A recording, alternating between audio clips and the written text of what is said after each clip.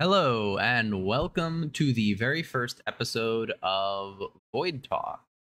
I'm your host, Rainstorm. You can call me Rain. Um, but I guess I should quickly answer what the hell I'm doing. Um, I guess I'll just jump in. I am depressed. I have been depressed for 7 years. So and I'm in a bit of a slump. Job search is not going well.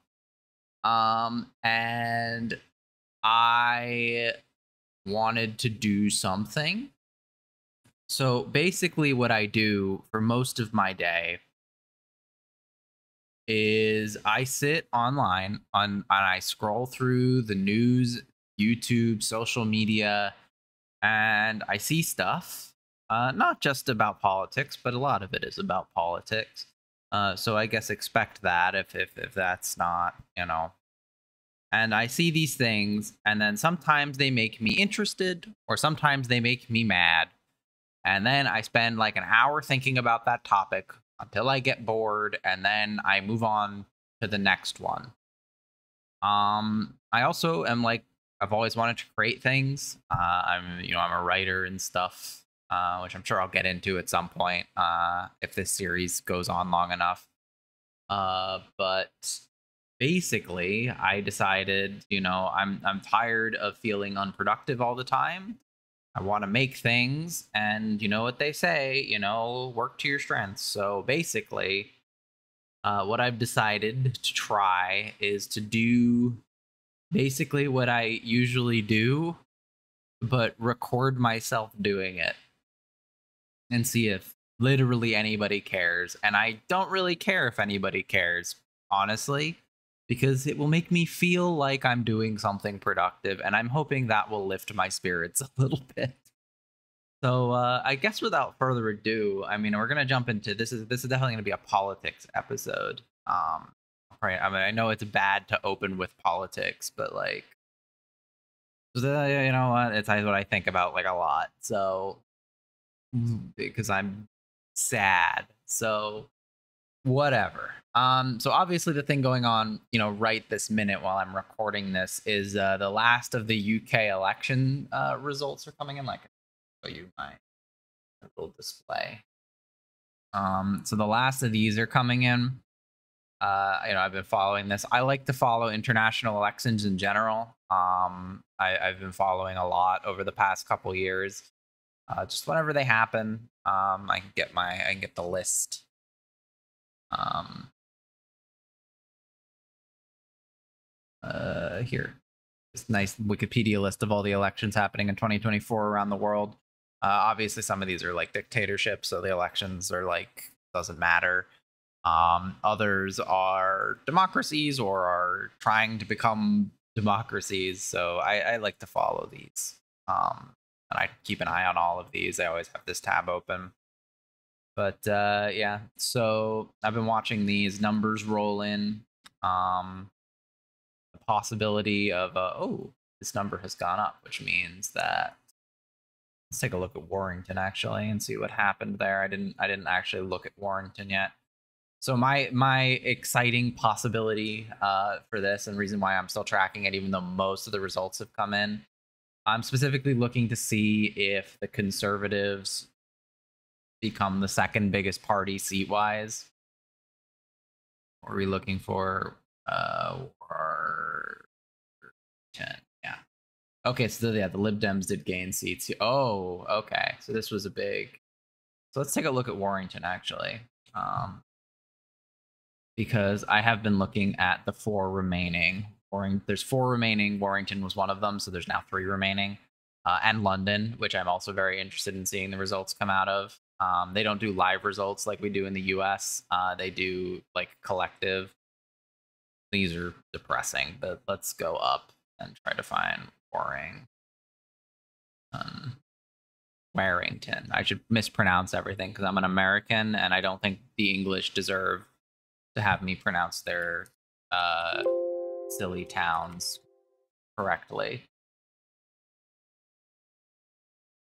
both for their colonialism and for, you know, America, right? Um, okay, so this was Warrington was there's 4 seats left. Uh, on the question of whether or not the Lib Dems are going to beat the Conservatives, Warrington was an important one because this was their biggest pickup opportunity left out of the 4 remaining. 2 of them, the Lib Dems don't contest, and 1 of them, they are well far behind. So here was their biggest pickup, and looks like the numbers were correct for them to actually stay ahead. They actually did better than I thought. No, they didn't do better than I thought. Never mind. But the Conservatives lost more than I thought. So actually they did better than I thought. I'm going back and forth. You know, this is good. So the Lib Dems did better here, as you can see. They got +4, -9. So the thing is, right? So the Conservatives now only have 1, and they have 12. So this was +11, +1. Basically, we're looking for the net difference between Lib Dem wins and Conservative wins. This being +11 is huge because it increases the Lib Dems' lead by quite a bit, because that was their big win. That was their last big 8 place where they're going to be able to take a win. Now let's take a look at Sal. I got to make sure I mispronounce this correctly. Saleford. We've got North Tynyside. And there's one more somewhere. It's down. And Strood. So in Salford, the Lib Dems do contest, but it's a massive Labor majority already. This is the last election, so there's only so much the Conservatives can lose here. So, like, yeah, if they lose all 3 seats and all of them and 2 of them go to the Lib Dems, that's gonna grow their lead. Otherwise, or no, only 21 seats are available, right? So yeah, so it's 49-8-1. So like, how many of these seats are gonna be lost, right? I don't know how many seats. There's 21 seats up. What is the distribution of those? What is the chance Lib Dems pick seats off of Labor as well, which is unlikely, but not entirely unlikely. I guess it is, since this is a Labor-dominated one. The Lib Dems appeal. One of the things Labor has actually been losing seats in. I guess I can talk about this one now. Labor has been losing a lot of seats, which is good news, in particularly places where they dominate, usually to independents. And that is because of the way Labor has positioned themselves, which is badly. Labor is winning this not on the merits of, like, so I guess for those not familiar with this election, the Conservatives suck. This is well known. I should get context before I just start going into the numbers, right? The Conservatives suck ass, and they do a lot of bad things. Obviously, they endorsed leave in the Brexit vote. And they do a lot of other bad things, and they have had a death grip on power for a decade now. And basically everybody hates them, which is fair. They suck. But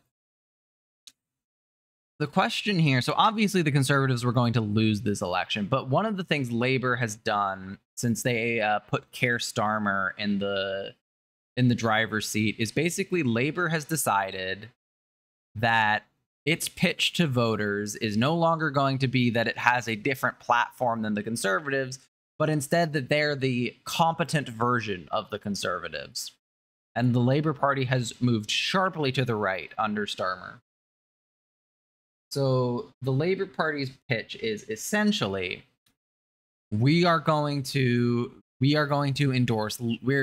going to endorse the leave position, even though it's in a minority position in the UK. And there's good polls. Brexit poll.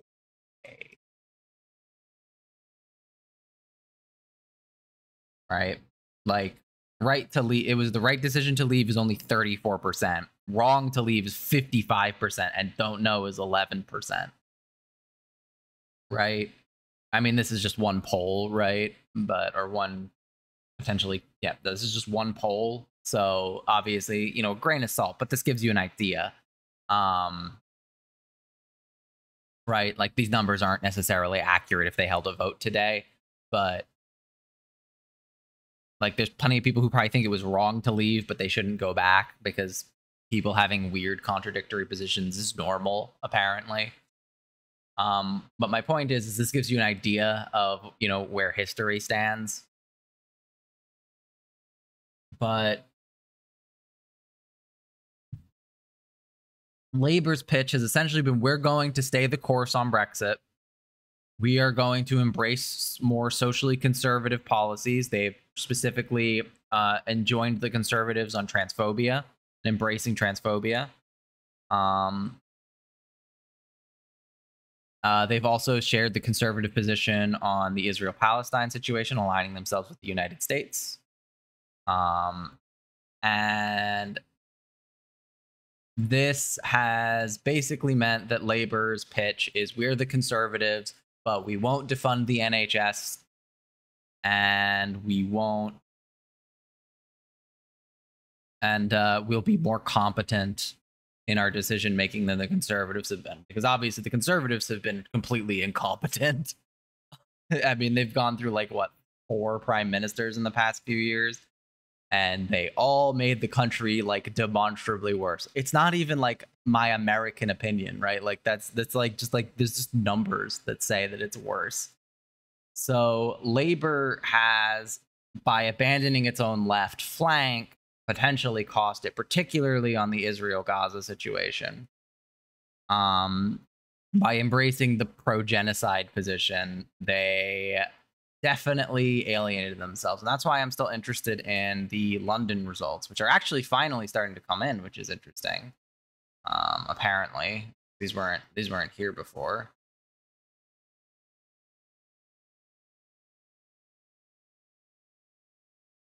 But the question is how much they lose in London, or how close it is in London, to see how much of an effect that'll have. And this actually does have probably pretty big implications for the US elections.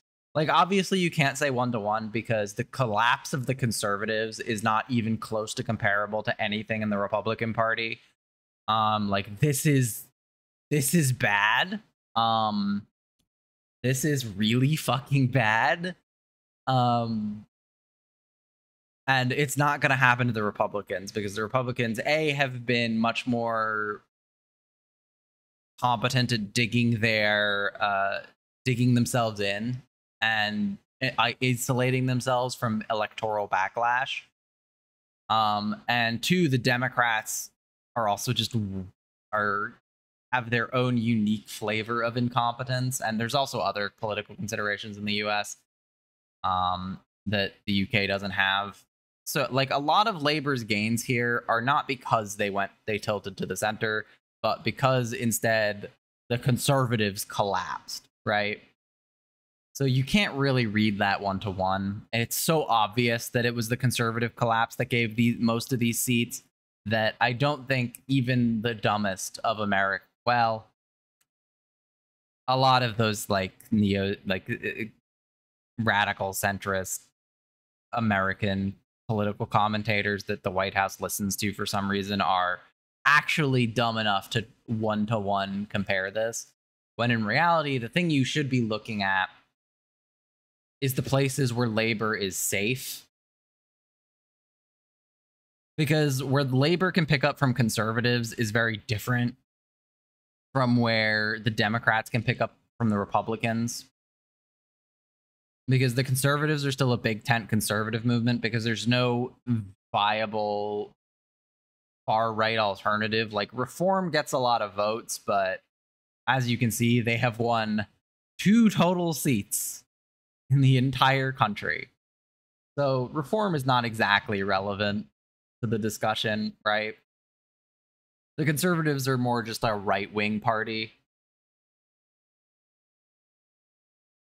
with far right elements, whereas the Republican Party is a far right party, is a far right is like half and half, far right and right wing. Labor is a lot less big tent because there's other options. So Labor gets to fill a more centrist role by default because it's the other big party. And you see this a lot in other European states where people are generally happy to swap between the conservatives and the social democrats. You see this in Germany is another good example of this, where people are pretty happy to jump between the two because they're the two major parties, so they don't differ on that much. But the UK conservatives have definitely moved much further to the right than, say, the CDU in Germany. But they're not quite as far right as the American far right and the American Republican Party. They're very far right, though. They're close. On some things, they're more extreme, like but on others, but on most things, they're not. And frankly, I was going to list the Rwanda deportation bill, but let's be honest, that's totally something American Republicans would do on a much bigger scale. So they don't. The conservatives are generally not as conservative as the Republicans. They're close, but because people see the conservatives and labor as at least somewhat similar, people are willing to jump ship pretty freely between the two. Something that's not the case in the US.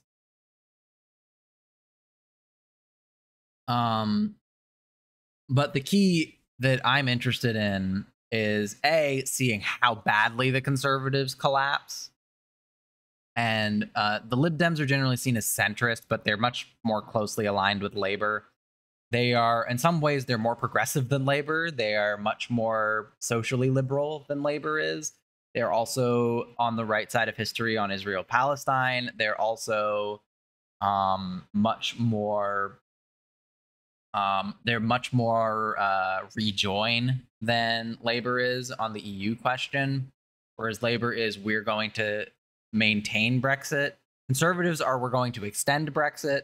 Labor is we're going to maintain Brexit, and the Lib Dems are rejoin. So it sounds like the Lib Dems are more progressive than Labor, but actually they have a lot more they're more economically conservative, so they're not as libertarian as like the Free Democrats in Germany, if you're familiar with them, but they are more economically liberal than Labor is, which is obviously a more traditional social democrat party economically, and maintains that. That is the one thing they have maintained in their party platform, I believe. But yeah, so that's what I've been really looking at. And you've seen it. In fact, you can see here a lot of the NOC, which is no control, basically, meaning that no one party has control. So these will often be controlled by coalitions. Labor has lost a couple to no overall control, and these are deep red districts that they lost because of independent pickups. Specifically pro-Palestine independent pickups.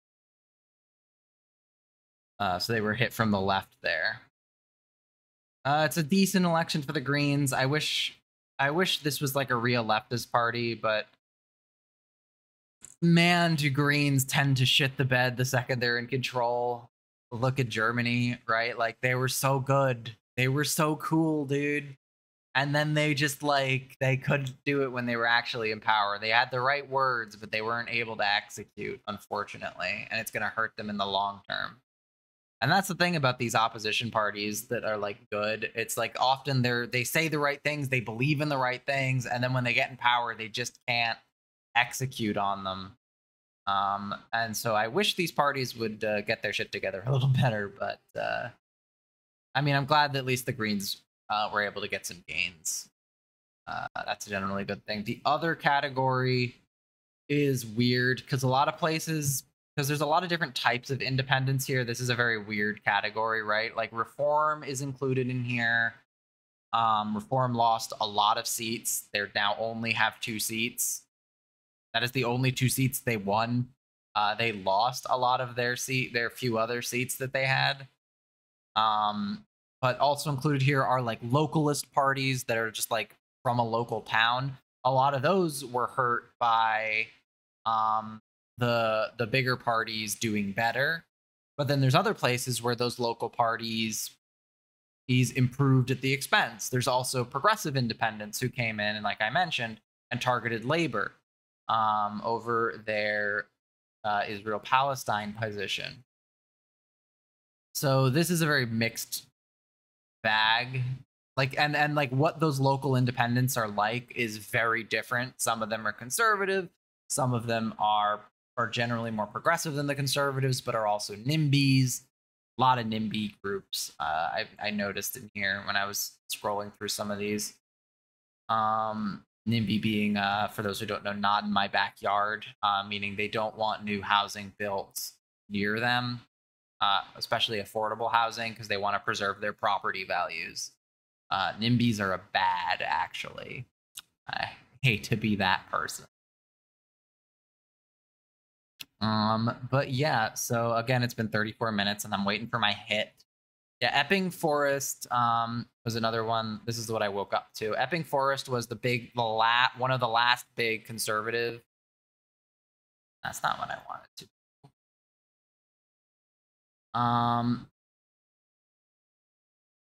The last big conservative win that they could get. Like this is the other one. But this is a lot closer between the Greens and the Conservatives. They'll almost certainly lose their majority. Well, I think this is no control, right? Yeah, they don't have a majority, so nobody has a majority here. But my guess is they'll lose some seats here. But this is their other big gain over the Lib Dems, right?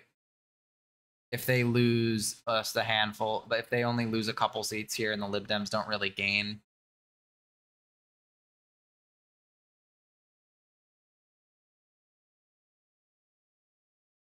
you know, that could stink.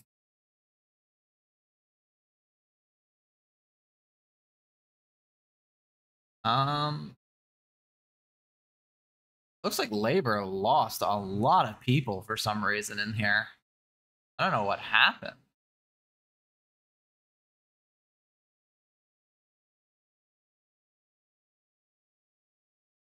Man, that's crazy. I just noticed that.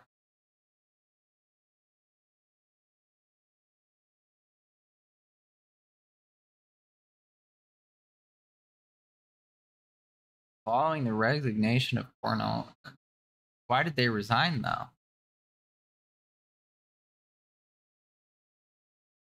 And the independent left.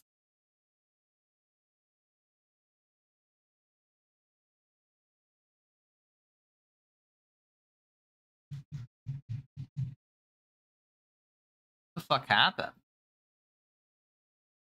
So this one actually could be crazy. Stroud could be crazy. I don't know what this result is going to be now. I just I didn't notice this discrepancy. Join Cornell. What the fuck happened here?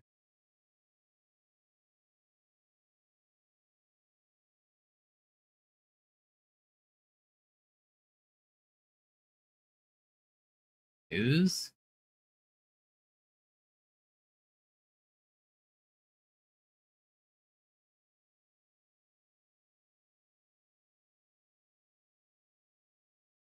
Over a parachuted in parliamentary hopeful. Oh, so she was a parachute leader. She was a carpetbagger.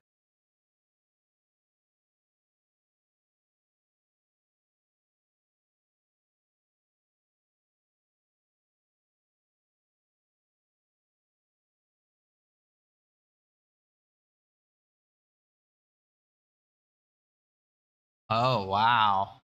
By the Progressive Alliance for 10 years. So this is a very progressive area.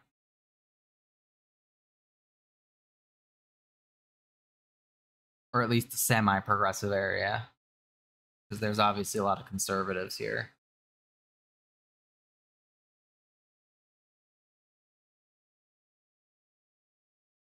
In the largest in the ruling Rainbow Coalition.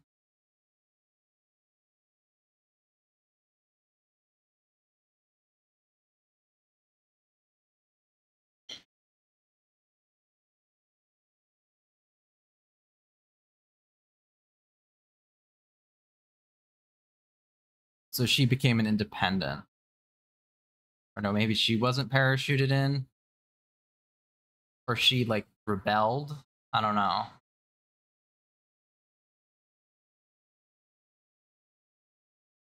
Oh, okay, so she was a local and they barred her. So Doina's good, actually. So she's an independent now. So basically, okay, I get it. So Doina was the leader of the Labor Party and a local. And so she should have been on the short list for the parliamentary race, but Labor barred her from running in the parliamentary race and basically said, no, we're going to put our own candidate from outside the district in. And so all of the Labor people basically either resigned from their posts or became independents. And now the Greens lead in Salford. Or not Salford, Stroud. Interesting. So then these guys, the Greens, the remainder of Labor, the Liberal Democrats, and the Independents. Oh no, not the Labor. So these are the Labor people who are anti. What's her name? Anti-Doina. This is the anti-Doina coalition. These guys, the anti-Doina coalition, are the Conservatives and Labor, and everybody else is the green left. So that'll be really interesting when that comes in. I'm not gonna sit here the whole time and talk to you guys the whole time because I don't want to waste your time. I don't know how long I'm gonna keep going, but just when I run out of stuff to say, I guess. But yeah, see, Epping Forest, here it is. This was a huge conservative stronghold, so this was where they were able to pick up a lot of seats. So Stroud is going to be really weird. I don't know how this is going to turn out. But either way, like no matter what, this should be a good pickup for conservatives. The question is how much, because Warrington was really fucking good for the Lib Dems. They picked up a lot here over the conservatives. The Conservatives lost all of these seats, and the Lib Dems picked up. So that means it's good. I guess I should probably put this on my little chart.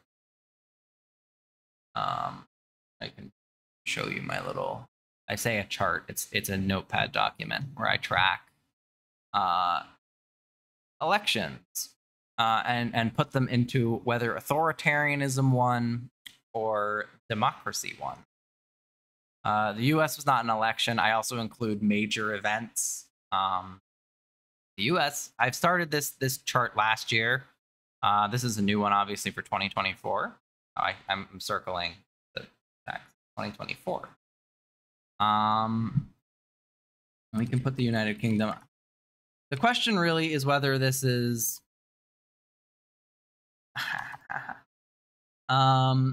is this like a big victory or a small one? I think it's just a local election, so I won't call it a big victory. Obviously, the big victory for pro-democracy parties this year, Turkey was good, but Senegal was huge. That was a huge election, especially after the incumbent leader tried to. He wasn't even running, but he tried to stay in power by just delaying the election. So a progressive pro-democracy leader coming in was really good. North Macedonia has 2 stars because there's another round, but it's looking real bad, unfortunately. It looks like North Macedonia's EU project is going to be off for, I'm sure I'll come back to this list a few more times in other episodes. So if you're interested in seeing any discussing things on this list, I'm sure it'll come back to it. But yeah, North Macedonia's EU project is likely going to be on hold for another decade or so, if not 2 decades, if not maybe forever, with how bad things are looking there.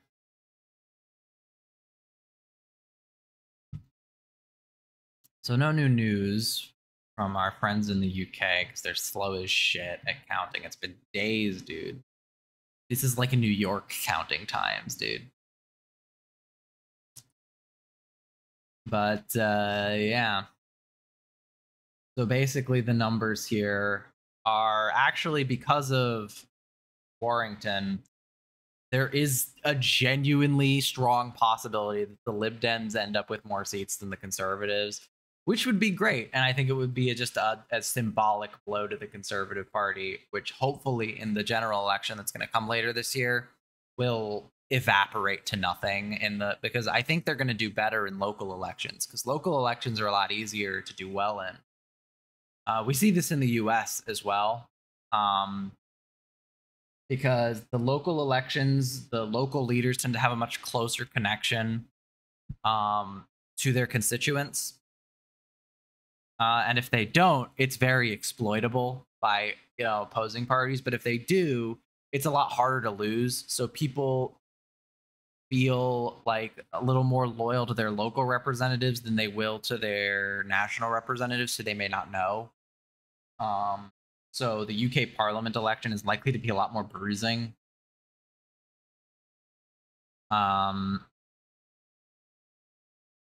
It's also likely to be a lot better for Labour, the Lib Dems, and the Greens. Although it will also be because the independent parties, while the Lib Dems, first of all, do tend to do better in local elections, as do the Greens. It's possible that the Lib Dems will certainly pick up a bunch of seats. The Greens will probably pick up a couple seats. The other place where Labour stands to gain is, of course, in Scotland. Because this election is just England and Wales, mostly just England, which is basically just the entirety of the UK if you actually look at how they do their politics. But we can pretend Scotland, Wales, and we can't even pretend Northern Ireland matters to the English. But I do firmly support Irish reunification if you're looking to get my political opinions on UK issues. But Scotland, the SNP, the pro-independence SNP, have basically had a massive schism and will likely completely collapse. So Scottish independence is effectively dead for the next probably 30 years. And I say 30, 20, and that's because a lot of these movements, they take a long time to turn around, right? And people tend to take a long time to forget. Like, even if the SNP manages to find a great new leader, it's going to be a long time before people show trust in them again, and before they're able to actually heal the schism. And there isn't a great new leader in the wings, because one of SNP's big differences from Labour, and one of the ways they differentiated themselves, was by being openly socially progressive, something I mentioned that Labour has kind of abandoned. However, there is a socially conservative faction in the SNP, because it's ultimately their big thing is Scottish independence. So when they were dominating, a lot of those people who were voted in were conservatives who support independence. And a lot of those are the people waiting in the wings to take over the party and who have been actively sabotaging the current leader from within, Yusuf, who is from the progressive wing of the party, which is the majority of the party. But the minority conservative wing has basically, since the election, been actively sabotaging him. And he also just hasn't done a very good job of countering that or trying to figure out a solution, right? Like, it's not like I'm not absolving him of his faults, but, it hasn't been easy. So the SNP is likely to collapse completely and be replaced by Labour. I certainly don't see the Scots voting for Conservatives, although maybe they'll gain a seat or two. Because again, there are Conservatives in Scotland.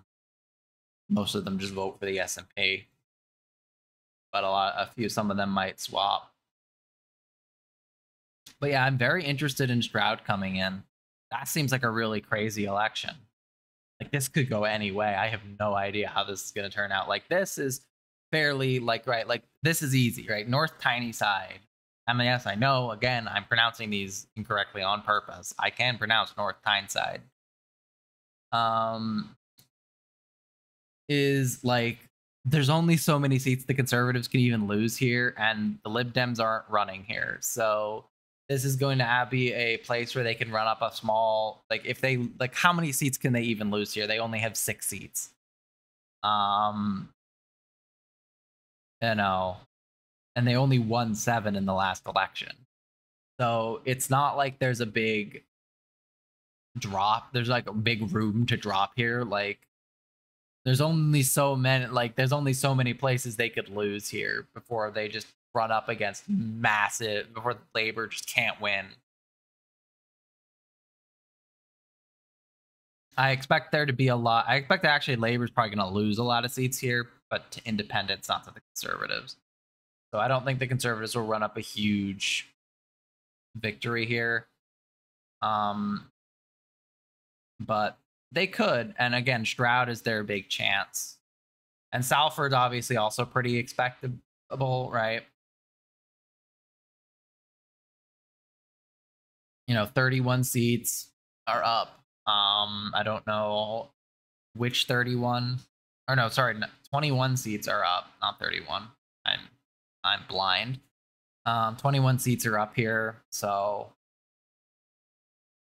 yeah, I don't know which 21.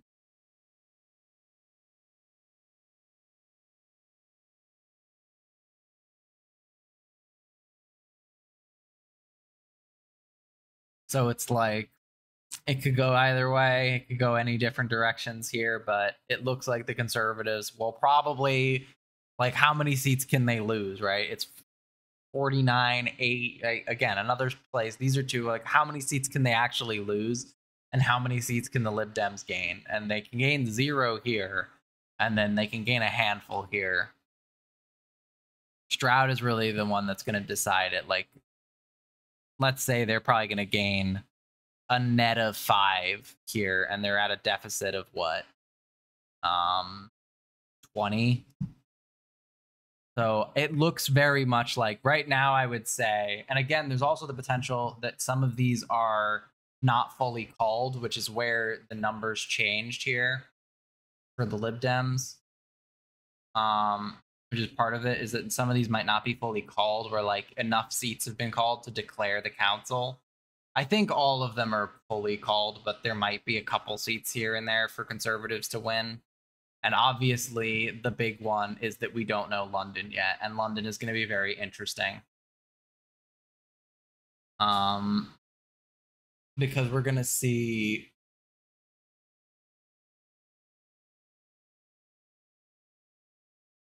how well Labor does to independents. Turnout is pretty bad. And see how much pro-Palestine people can send a warning to Labor, get their shit together.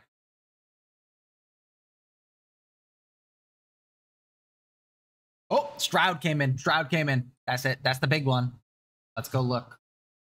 I don't want to look at the numbers. I want to scroll right to Stroud. I want to see where this is. There we go. Okay. Big hype. Big hype, everybody. Let's go. Or Stroud. Okay. S. Stroud. Okay. Oh, wow. Okay.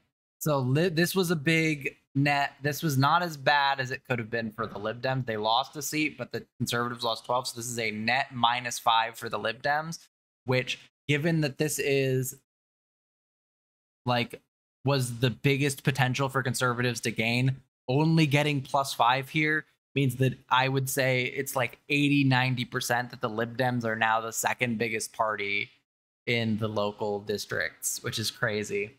The Greens winning outright here is really awesome. Good for them. Labor is now the second biggest party, mostly at the expense of the conservatives. But the Greens Now the problem here is that now the independents lost all of their seats. I assume a lot of them joined with the Greens, but I wonder if Labor will fracture here, right? Like the people who support the Doira, is that her name? Doina. The Doina supporters will maybe split off and join with the Greens to run the council. That would have been crazy if the Greens won their first council here. But that's a big win for the Greens, because a lot of this was at the expense of the Conservatives and not like on the merits of Labor. That's actually a crazy result. So yeah, see, that closed the gap a little bit with the Lib Dems, but now we're down just two. North Tyneside and Saleford. And once those come in, that will be...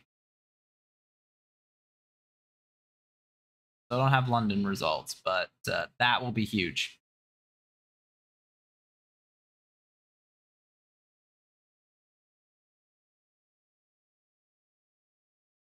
Only 6 councils are still controlled by the Conservatives, and they will not win either of these that are left. So that is 6. They've only won 6.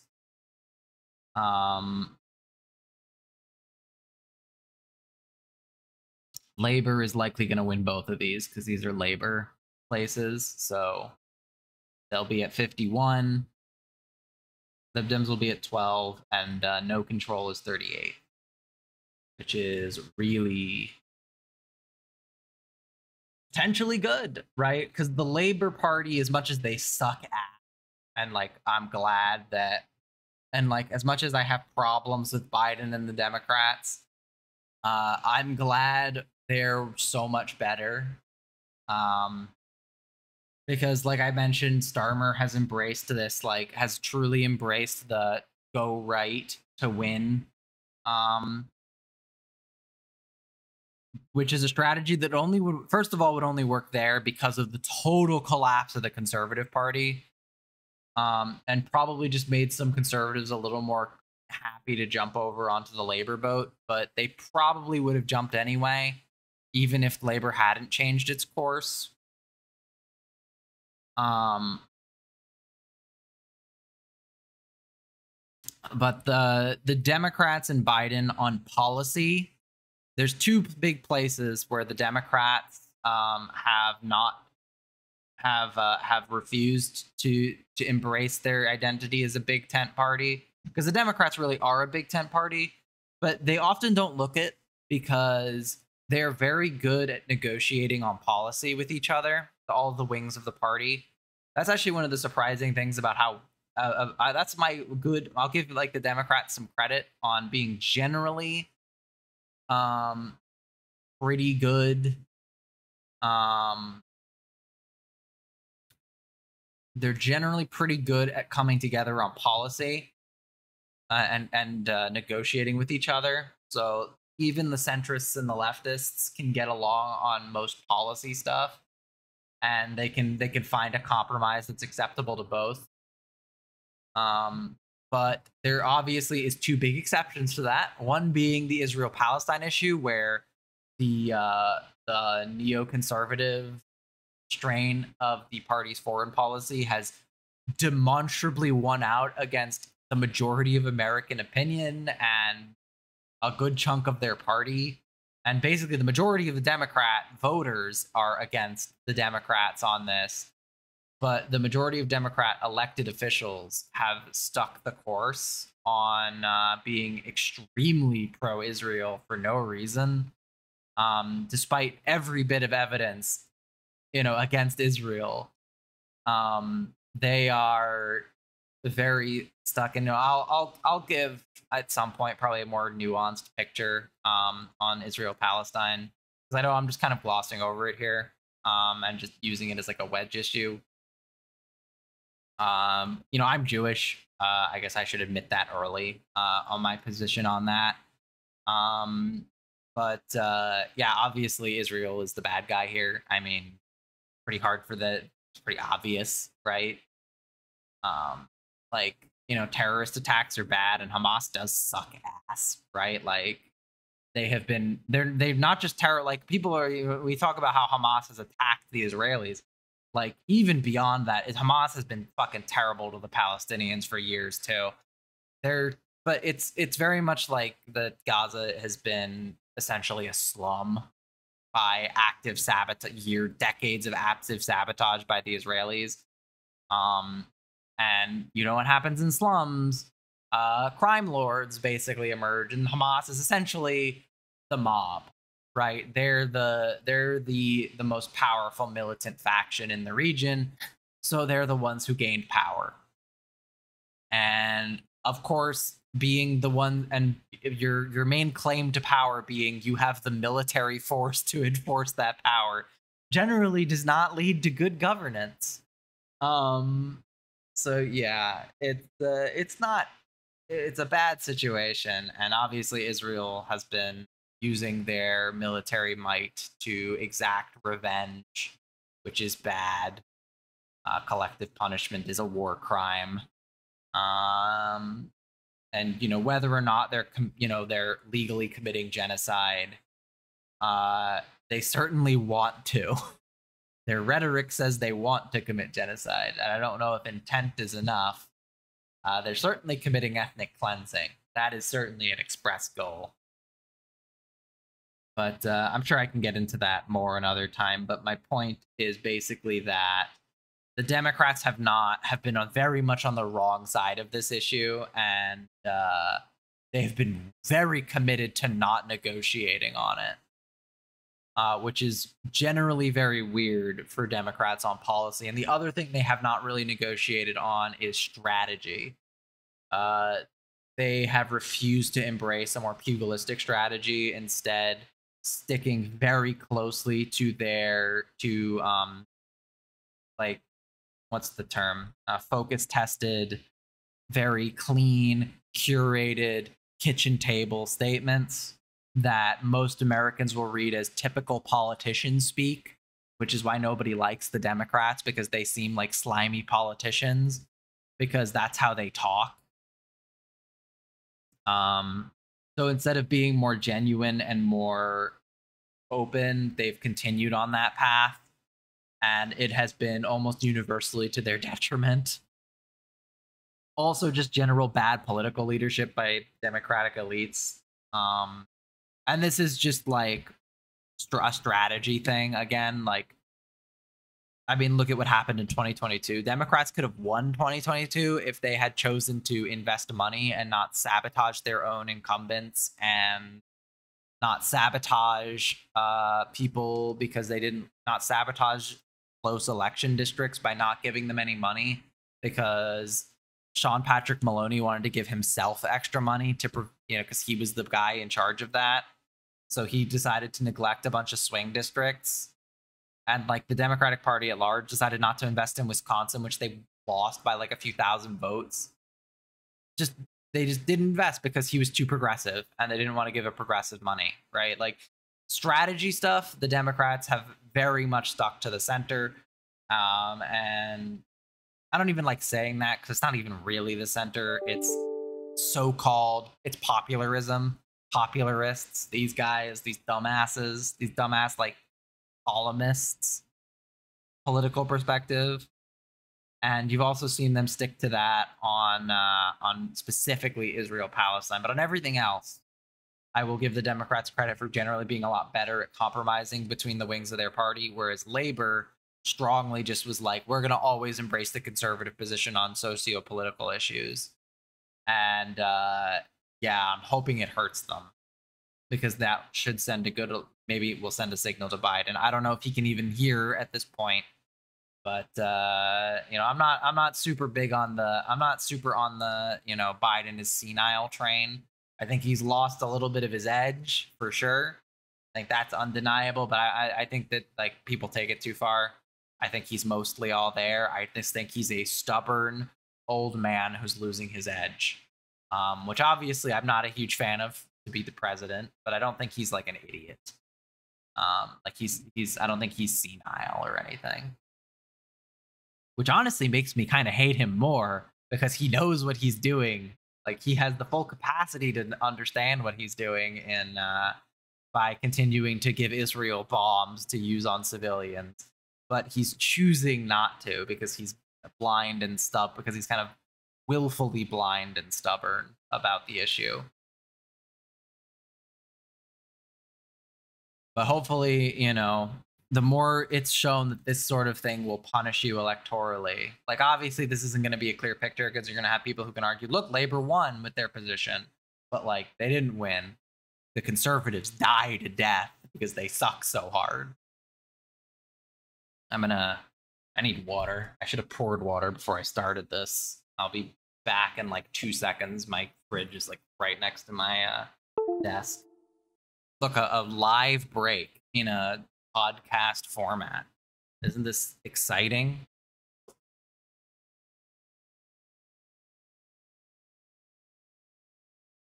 I'll give you the ASMR water pour.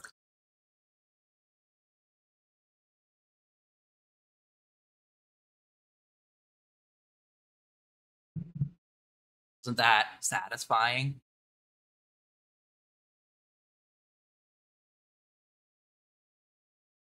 Oh, it's so fucking hot here, dude. My building only has one pipe. So they only have it in either heat mode, neutral mode, or air conditioning mode.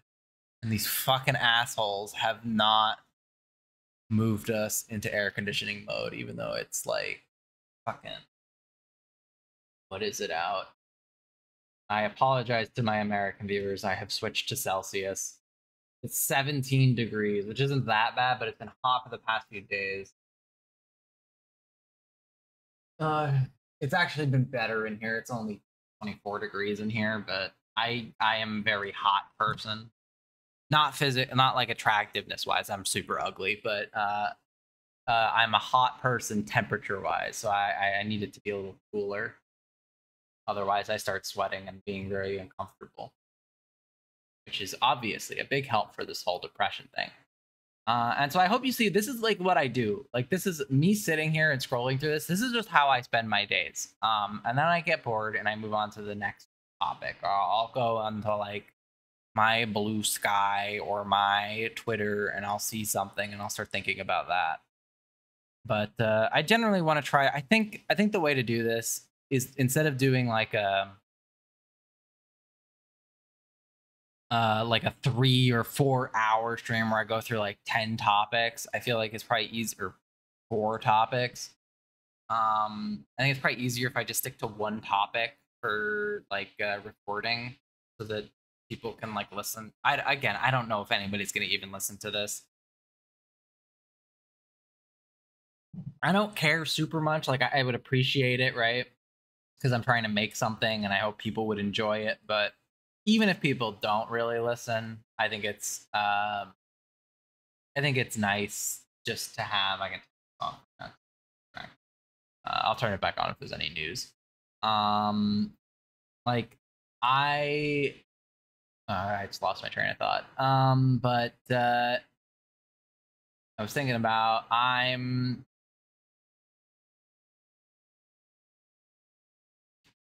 yeah, I definitely lost the train of thought there. Something like that I don't want people to have. I don't want to do the whole 10-hour or whatever 4-hour stream with 4 different topics, because I feel like, no, I don't care that if people don't watch this. I mean, I would like people to watch because I like making stuff, but I'm making this so that I feel better about how I'm spending my time. Not so that I can get lots of views.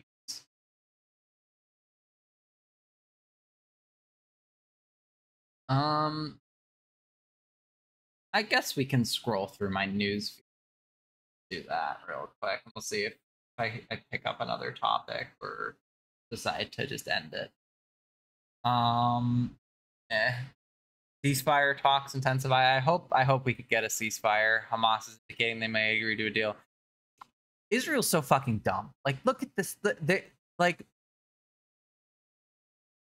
like they're giving Hamas the choice of accept a ceasefire and we won't, and or rather, don't accept a ceasefire and we're going to invade Rafah, or do accept a ceasefire deal and we're still going to invade. Like at least put some ambiguity on it. You dumb. This is a terrible negotiation. Like the negotiation here has been dumb as rock.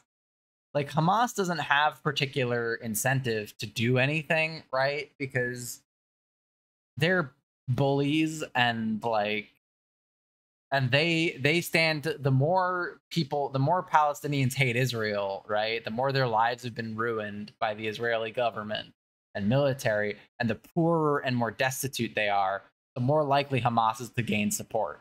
Why do you think Hezbollah is doing this, trying to get the same thing to happen? Hezbollah has been trying to take over Lebanon for years, and a really good way to do that is to get the Israeli military to come in and start bombing civilians. Because then the Lebanese people will be like, maybe Hezbollah is the guys we should support. Because Hezbollah is a political party, but with a military wing. Right? So they want to be the heroes. Yeah.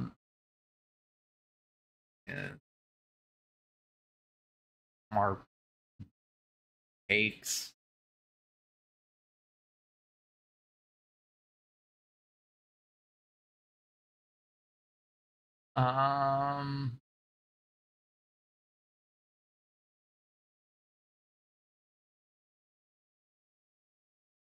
Newborn kids, immigrants. Oh, we already know that. His comments were not xenophobic. Japan is so fucking dumb. Japan calling people xenophobic, being one of the most xenophobic countries on the planet. Don't ask them about their Korean minority. Is really rich.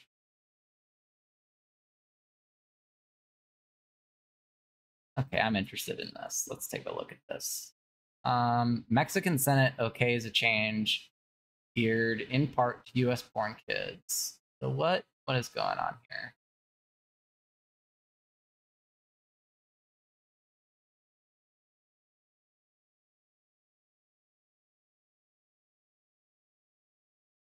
Oh, okay, I see.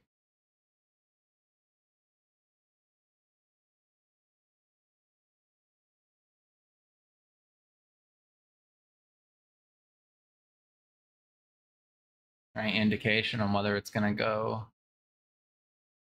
through. It doesn't look like that. Basically, what this is that when the U.S. deports,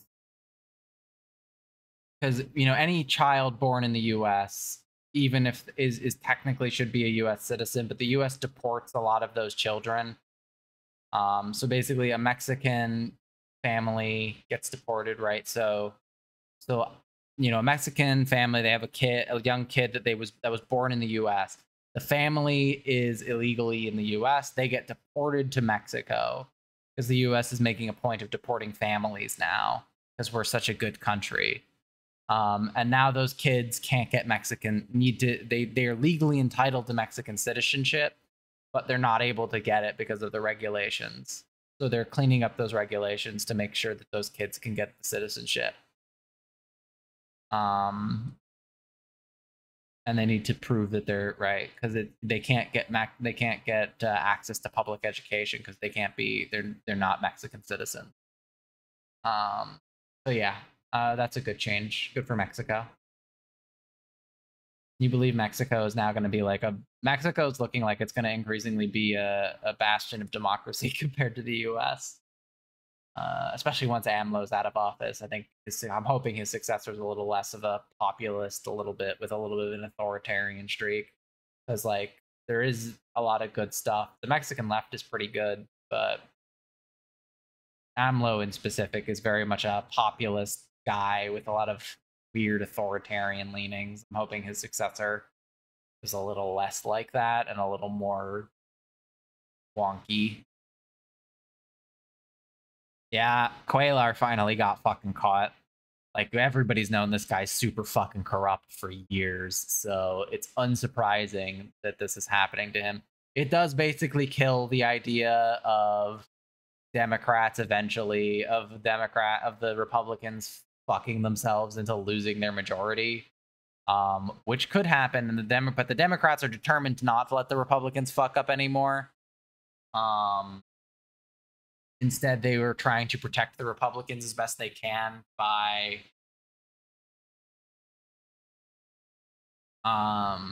they're trying to just protect them by protecting Johnson.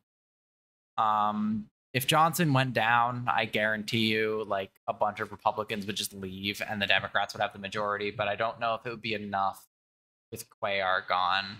But he is definitely a horrible guy and has deserved to be prosecuted for many years. Unfortunately, that's probably then a free win for the Republicans in the House, but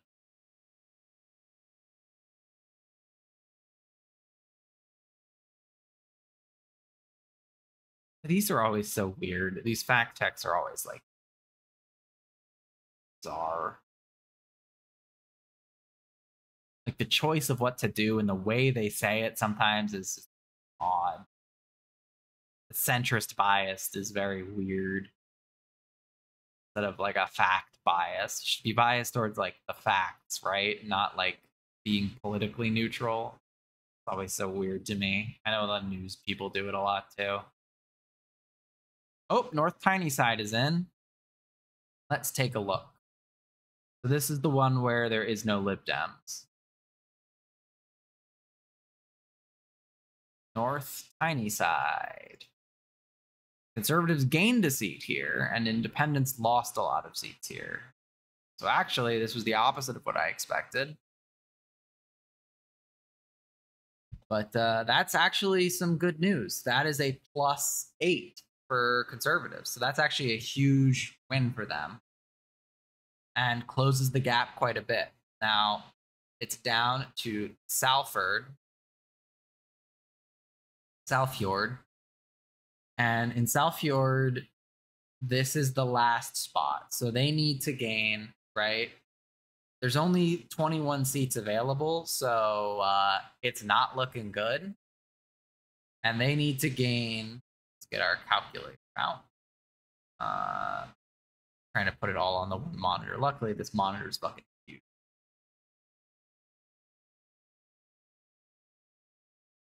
They need to gain a net of 8 seats, which is not impossible.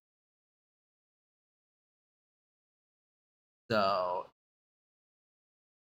it just depends. It says the last election they gained 3 seats here. So, which is why they've guaranteed the full council will have at least one liberal Democrat, I guess. Because this person's seat is obviously not up. But we'll see, right? So they would have to pick up a net of 8 over the Lib Dems here, which seems very hard because they have to pick up 5 seats for that to happen, to tie with the Lib Dems. So it very much looks like now we're in a position, unless they severely overperform in Southfjord,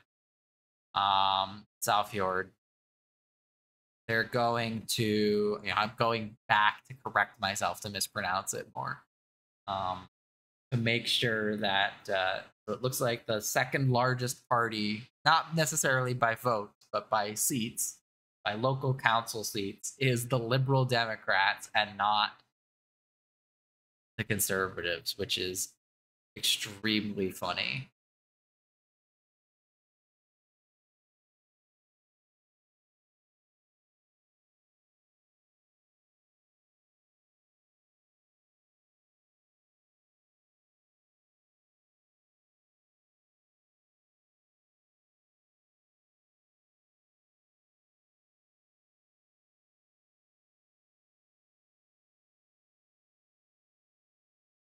But yeah, good nets for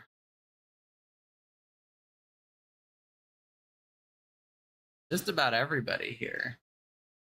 Still nothing on London, it looks like. Yeah.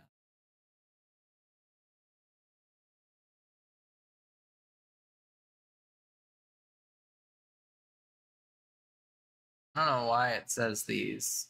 They don't appear up here. I don't know what's going on here.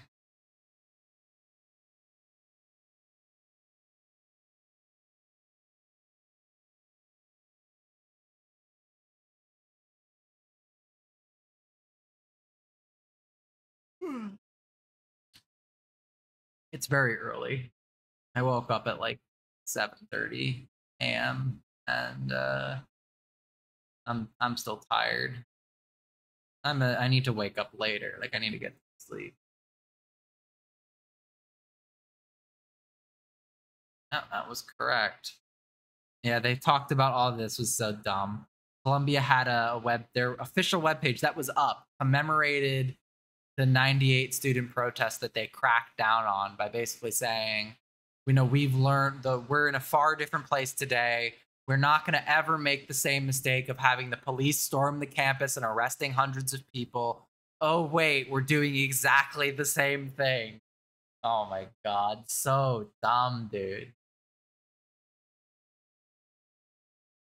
Let's see what the Germans are saying. Deutschfried is like the German. Now it's like the German BBC basically. It's a lot more apolitical than the BBC. The BBC is controlled by conservatives. A lot like the Polish broadcasting services were controlled by PIS. Basically, the conservatives installed all media, in the Guardian included. In the UK is controlled by the conservatives, very similar to the US, where it's controlled by the Republicans. By almost every major media source, including social media, are run by Republicans. It's similar in the UK with conservatives running all their media. Even though the BBC is a state-run enterprise, a lot of the people at the higher positions were appointed by conservatives to run it as a conservative propaganda outlet. So if you've ever wondered why the BBC seems so biased on certain things, that's why.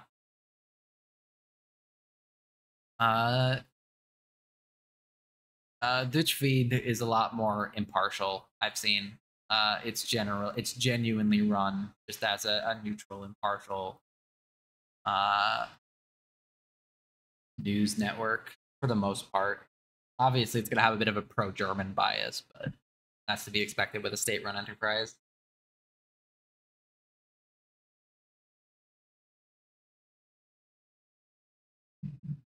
They won't, because the conservatives are actually unironically huffing a lot of copium. They think this is actually a big win. They're actually trying to spin this as a win. Because Labor wasn't able to win in a specific conservative stronghold. What was it? Thai something. They won the mayorship there that they were really worried about. Tees Valley, this one. They were super worried.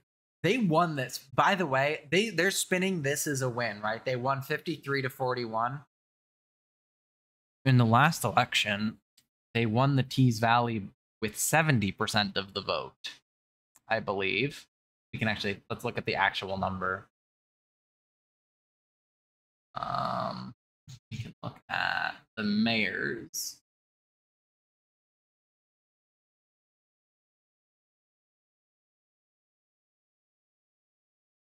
He lost 19%. It was 70. 72 to 53. Sunak, the second this was declared as a victory, Sunak ran his ass to this district to declare, we win. And he said, like, we win.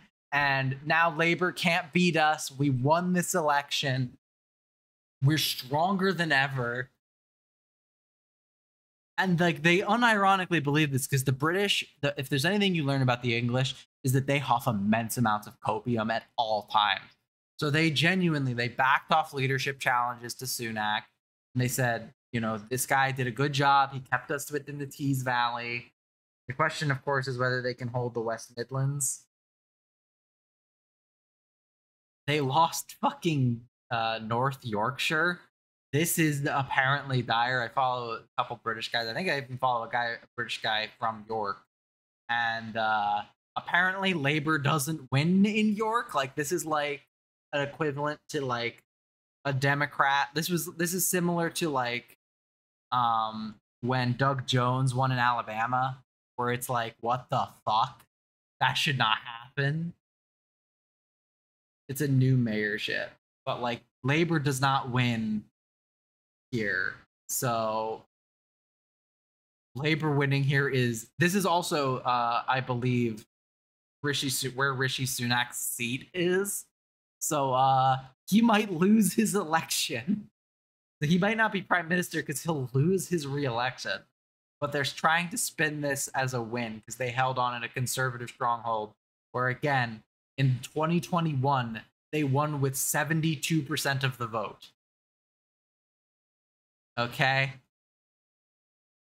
I don't know if that's to say, but that's bad. I hate to break it to the conservatives. That's really bad. You don't want that. That's not a win. They're huffing the copium.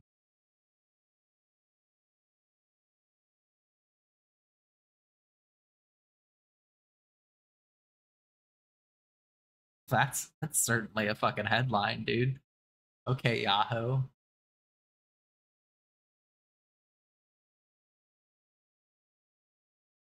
What?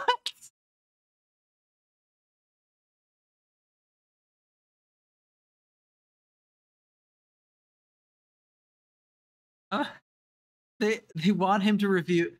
This is I you know what? I'll give them credit for audacity.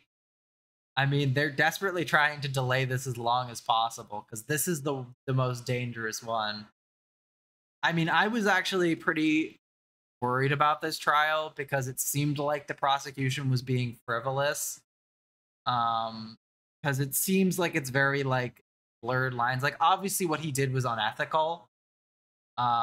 Hiding money and using hush money payments is super unethical, but it didn't look like it violated the law. But the more that the prosecution has gone on with the evidence that they have, it is really damning. It's really bad. So yeah, they really want to delay that one, and they want to avoid jail time for the gag order. They also kind of don't want to avoid jail time for the gag order because like Trump going to jail might spark a revolution. But like also if it doesn't, that's really bad. For them, it's not great.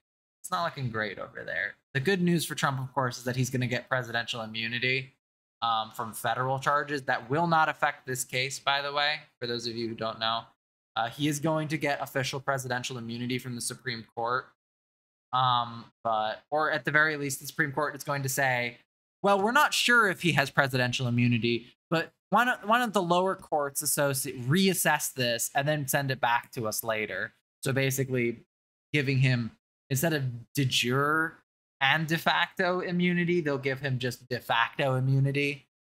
So they won't say presidents have immunity, but they'll give Trump specifically enough time to get to the election where he can then win and pardon himself, giving him de facto immunity to crimes.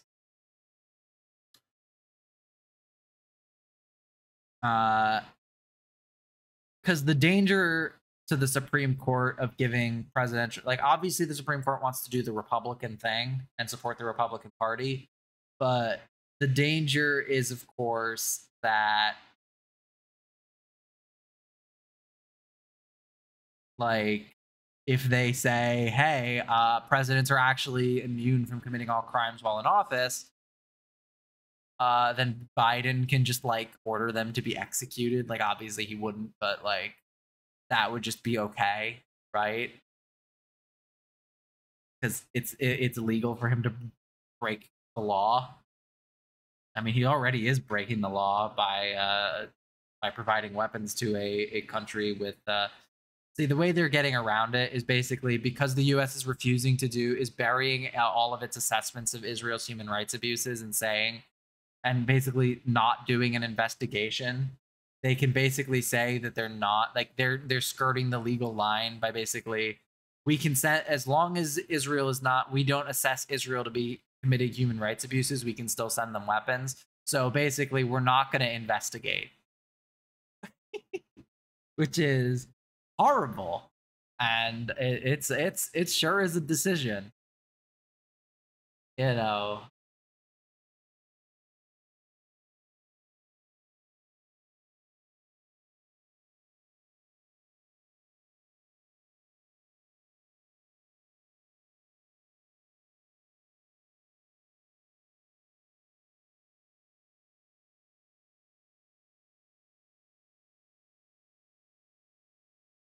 So we only have one left. Well, we have a couple. We still have London. We still have the London results, and then of course Salford.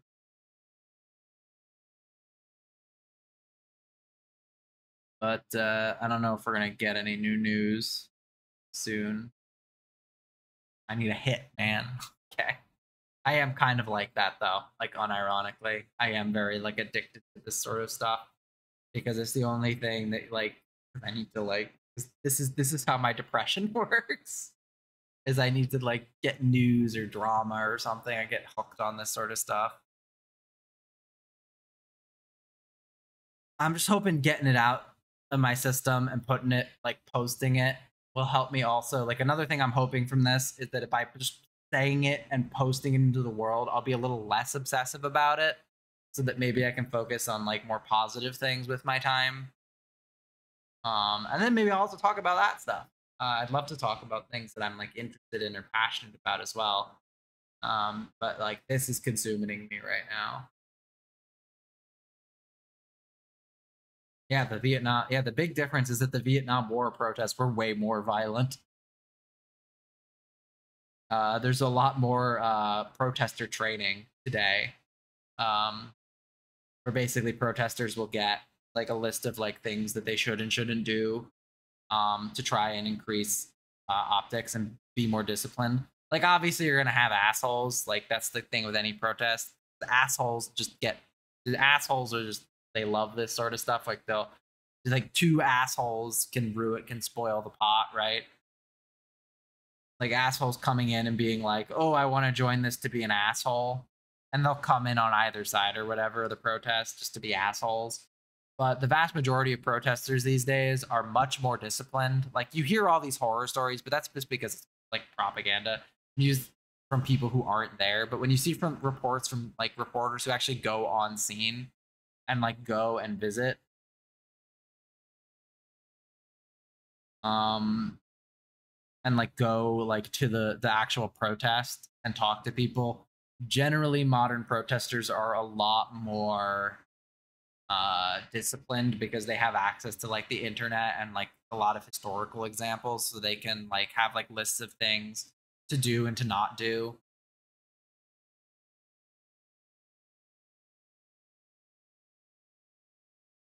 Which helps which obviously the because again, right, like that's not going to stop the media from reporting really badly on you, but it is going to stop them um,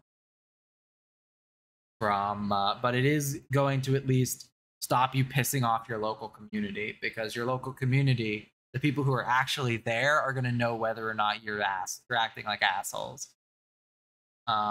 And not even breaking the law really like regards being an asshole about it, right? Like it's fine to like obviously if you break the law there's going to be consequences, but that's like those consequences are part of the protest, right? Like that's how you drum up, like, you know, by breaking the law and getting them to crack down on you with the police, like that is a persuasion tactic. um but you can do it in different ways, right? Like you can, like when they broke into the hall, they didn't leave feces everywhere, right? Like compare that to January 6th, right? Where like people were shitting on the floor, stealing stuff, they had guns, they were trying to kill people. Instead, they just barricaded themselves inside. And then when they were protesting at Columbia, they broke in and barricaded themselves inside, and that's it. And demanded to make them be removed, themselves be removed, and that's it. That's all they did, right? And the police cracked down hard. January 6th was the opposite, right? The police didn't crack down at all, but people were shitting on the floor. They were trying to break through and find the representatives and senators to murder them. They stole a lot of stuff. They made a huge mess. And obviously they broke some stuff, but and it's not like I'm not super mad about them breaking stuff, right? The more you break, the more because I don't care, right? Like if they attacked people, right? They all those Capitol police officers who ended up in the hospital, right? Like I don't really care if you break windows. Like windows can be replaced. Like, oh no, you cost the university $500 in repairs. Oh no, they'll never be able to afford it with their tens of millions of dollars. Like I don't care about like a little bit of property damage, right? Like yes, it's illegal, but like I don't really care that much. I care about hurting people. I care about, that like hurting people is really bad. And being an asshole and stealing, they didn't steal anything. They didn't shit on the floor like assholes. Again, I can't believe that they fucking did that at the fucking January 6th. They found fucking shit. Like somebody shat on the floor. Like, how childish do you have to be? How animal like do you have to be? That, just gross.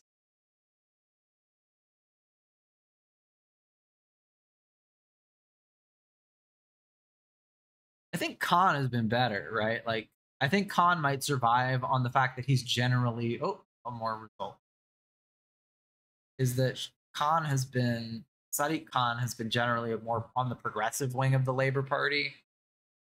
I don't know. I think so. We can look, I guess. Um,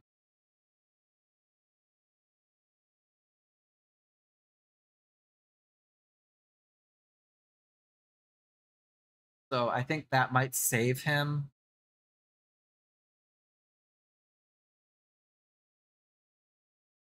Yeah, he's in support of a second referendum.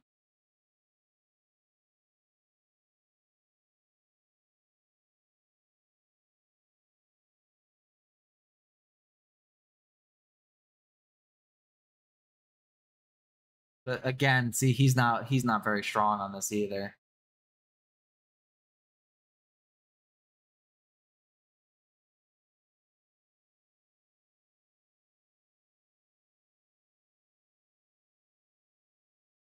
He's just center left. All right, so he's more in the center of the party then.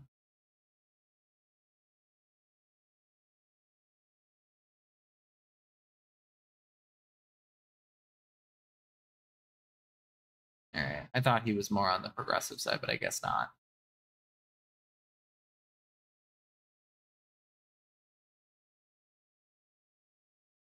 Um, doesn't really say position on Israel Palestine. Oh, here.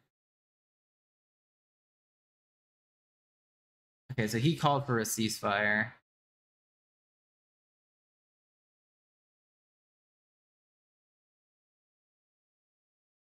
Yeah, a lot of these Orthodox guys. This is probably an Orthodox dude, right? Yeah, Orthodox. As a Jew, I can tell you, the Orthodox people they're the very conservative ones. Reform Jews and more centrist Jews are generally much more progressive. The Orthodox people are fucking weird. They're a huge problem in Israel. They're just a problem everywhere. Yeah.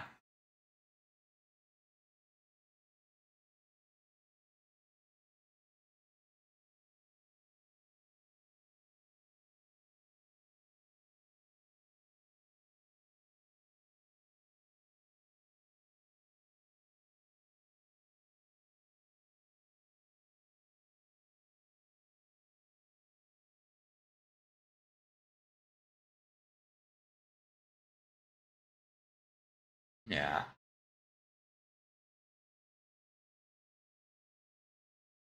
These guys are they're ultra conservative, they're not generally nice folk. Um Not all obviously, but the Orthodox community tends to be a little weird. Especially the very conservative Orthodox people are a little bit. I'm shaking my hand, which you can't see obviously. I don't want to. If you think nobody's watching now, but yeah, they tend to be. So he's on the right side of history on this generally. So I don't think he'll be hurt as bad, right? Because if he personally says that he doesn't want Israel to do the genociding, then that might save him from a loss, right? Compared to Starmer. If it was like a Starmer running, was like, yeah, go get him.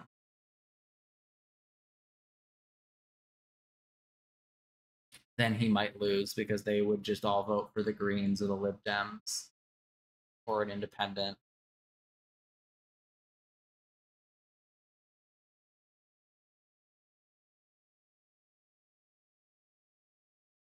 But again, it's not like this is like 5 Labor seats or 6 Labor seats. I don't know what this is. Anyway, I think we're gonna be winding down. I think I'm running out of stuff to talk about. But I don't know if people will enjoy this or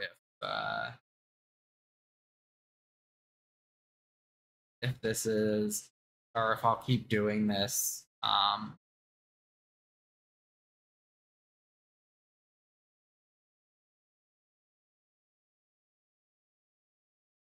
Syria has a large Muslim population, yeah.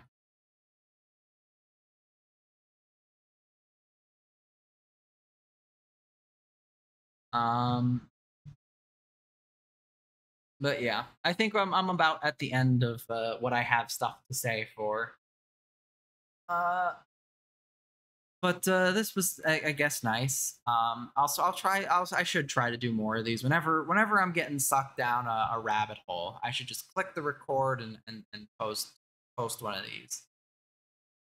And maybe you guys will like it. Maybe you guys won't. But it's about just trying to be more productive, at least feel more productive and make things, even if the things I'm making are just recording myself do my usual obsessive weird internet scrolling.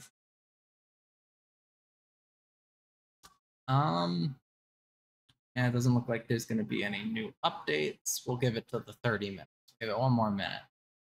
But yeah, so if you did watch this, I don't know if anybody watched this, thanks for watching. And I'm always bad at ending these, but I guess I'll just say I mean, we do have at least the confirmation, right? The Lib Dems, unless some crazy shit happens in South Fjord, the Lib Dems have beaten the Conservatives, which is enough to make me happy. Oh, well, this just happened apparently, so he did win. So actually, there was news. Okay.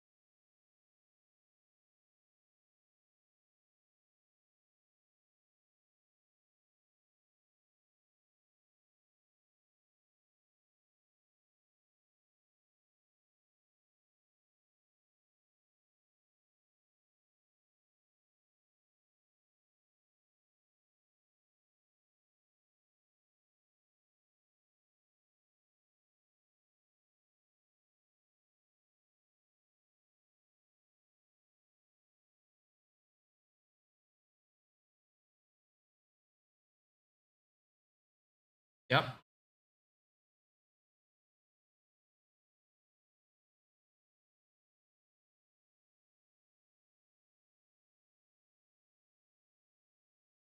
Yeah, again, the liberal Democrats, should they embrace the more center left uh hole that Labor is leaving behind right now as Labor moves to the right? The Lib Dems could move a bit to the left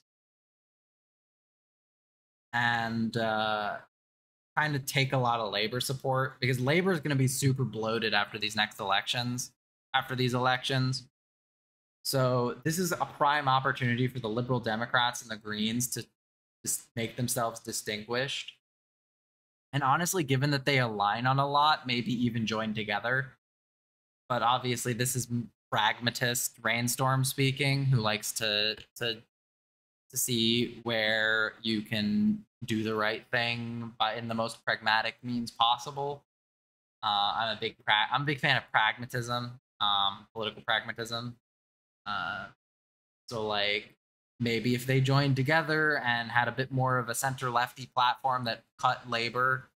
And again, I'm not a big fan of basing your political platform on the left right scale. Like if you're going to make a political platform, make a political platform based on politics you actually on policy positions that you actually believe um, in, and then get assigned the thing. So what my point is, if they take a bunch of positions that are good and that are supported by a lot of people, they can undercut Labor, who is now going to be super bloated by a lot of conservative voters. And there's going to be a lot of lefty Labor voters, center left and lefty Labor voters, who are a little uncomfortable with that and might be open to jumping ship to the Lib Dems and the Greens and Independents if they join together, especially if they join together. But the Lib Dems, I think, are a little too attached to their centrist position to do that, even though in some ways they are more progressive than Labor. There's another update. Should have had this open.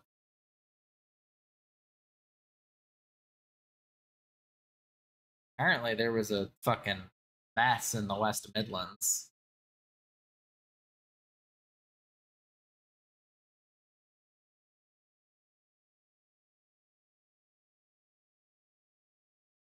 Yeah, that's why we don't have a declared winner.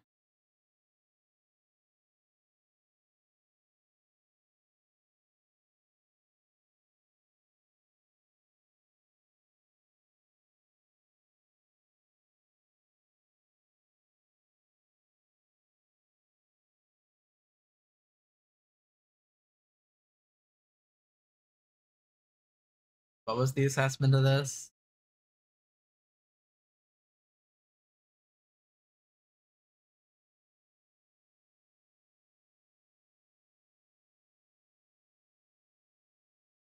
Somebody honk.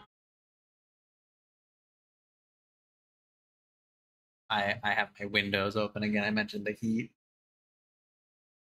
so that's gonna be loud.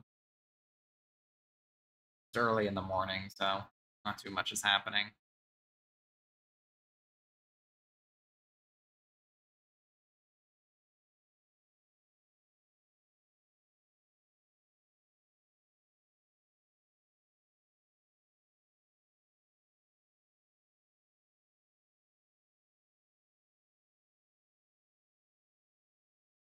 Andy Byrne, isn't this? No, Andy Street.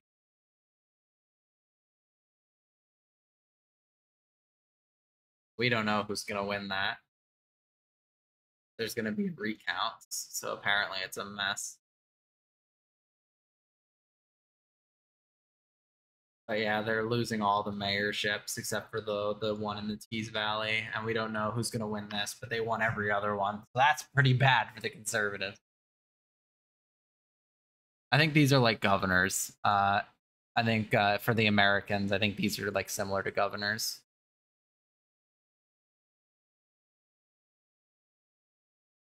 Maybe, kind of. Like I don't claim to understand all the ins and outs of Brit politics.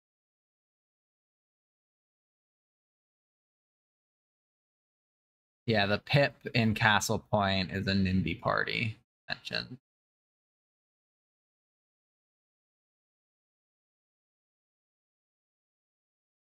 And not only do the Lib Dems now control more councils, they control literally more seats, which is pretty damning. Yeah, it's getting bad there. And this pier is not coming up fast enough.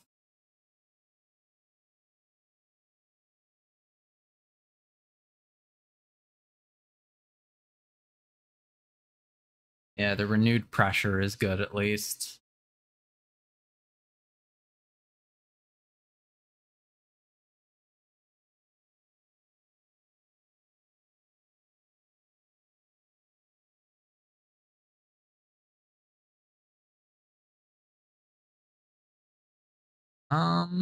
Again, we're winding down. Unless we get another hit. Come on, we're addicted. Let's go. Join me in my addiction. But yeah, no more new news, it looks like. So the West Midlands mayor race is probably going to take a while.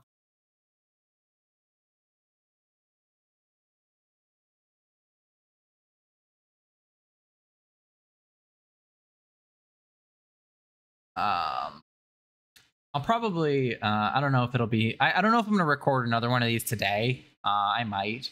Yeah, you see this highlighted red. I have an app, thing called Shinigami Eyes, which marks explicitly pro-trans and anti-trans groups. Obviously, the Workers' Party are a conservative leftist party, so and I saw them. I was like, oh, I might do a thing on political parties at some point, because that's something I'm interested in, and showing like the differences of all the different types of political parties, and maybe also talking about third parties in the US and why they don't exist and how they could exist in the future, even without major reforms.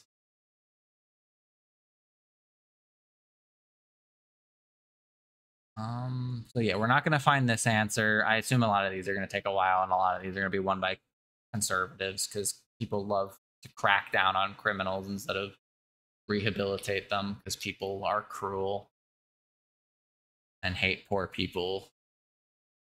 But all that's left is our boy Salford, which will give us. I think it's almost impossible for conservatives to take back the lead here. So, like, that is settled. That question that I had at the beginning of this podcast is now officially settled. I think, like 90%, 95% chance settled that the Lib Dems will be the second biggest party, which is very good. We can take a look at the maps. The Labor has big gains. Look at all the gains the conservatives made. They have like 7 dots. The Greens made big gains, but they still haven't become the number one anywhere. Obviously, their big ones were Strood and Hastings. Reform still only won 2 seats. 2 whole seats. Good job, far right. You guys totally don't suck. Yeah, and obviously here, you can see where the independents did well. Obviously, again, those independents are very quite wildly in their ideologies, so they don't really say too much of anything. Still, everything looks coming up Labor here in the city. Wonder if any independents.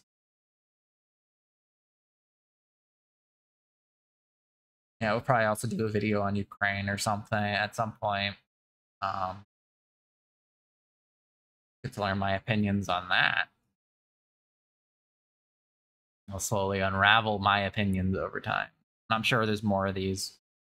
I wish I was doing this honestly last year, because then I could have done one on Guatemala. I followed that one very closely because that was a crazy election. But yeah, it looks like no more coming. No more news coming in for now. But maybe we'll check back in on this. Probably not. It looks basically settled. Most of my questions are basically settled. I am curious what their last results coming in are, but I don't think that's like worth continuing here. So again, I guess thanks for I know we extended it a little longer, but thanks for watching if you did. And if you potentially liked this, then I guess I hope you'll come back if I do this again. I hope I do this again. I hope this helps me, right? The primary purpose of this is to try to get me out of my funk a little bit, lift my spirits. I gotta upload this because now the next challenge, because I recorded it, now I have to actually like go through the process of uploading it, which is like a whole thing for me. I also probably need to get like a fucking thumbnail or something. But yeah, I gotta commit to doing that today so that I can actually get this out and have done something and made and uploaded something. But again, let's actually finish an episode. Let's wind it down. I have to learn how to finish things if I'm going to make this a series. Thank you for watching. Bye.